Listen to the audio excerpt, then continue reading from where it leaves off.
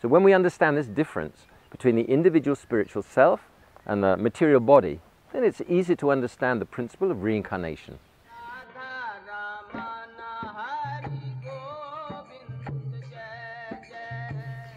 The principle of reincarnation is simple. The individual, conscious, spiritual self lives in different bodies, one after another. And it moves from one body to another at the time of death, just like a driver moves from one vehicle to another vehicle. So this principle of reincarnation, it is accepted and has been accepted in practically every culture throughout history, except in modern materialistic society. Still, in European countries, an average of 25% of the population accept reincarnation, up to 33%, for example, in UK, and about 20% in the US. There's a great deal of very strong evidence for reincarnation. Some people can spontaneously remember previous lifetimes. They can correctly identify family members from the previous life, and they can relate confidential events and details.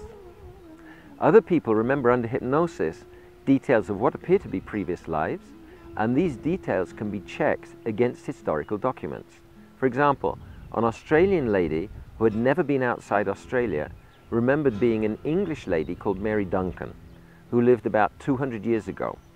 The names of the family members she mentioned were found in the local parish register, and the local places that she mentioned were only shown on old maps. When she visited the place where she said she'd lived, she correctly described details of the cottage, and she predicted patterns on the floor which had been covered for years. Bhagavad Gita explains how reincarnation works as follows. In this lifetime, we're constantly changing bodies from babyhood to childhood to youth and then to old age.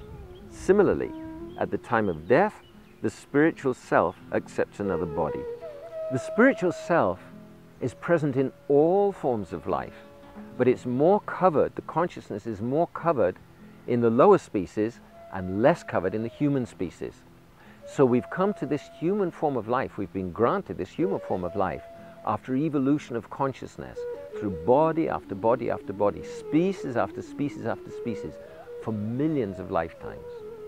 Now, the question is, what kind of body are we going to get next lifetime? And the answer is simple.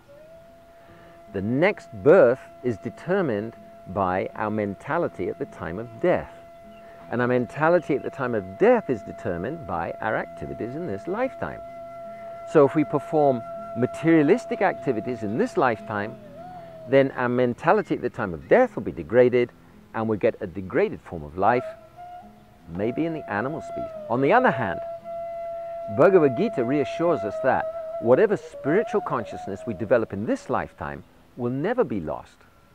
We'll continue next lifetime at the point where we left off this lifetime.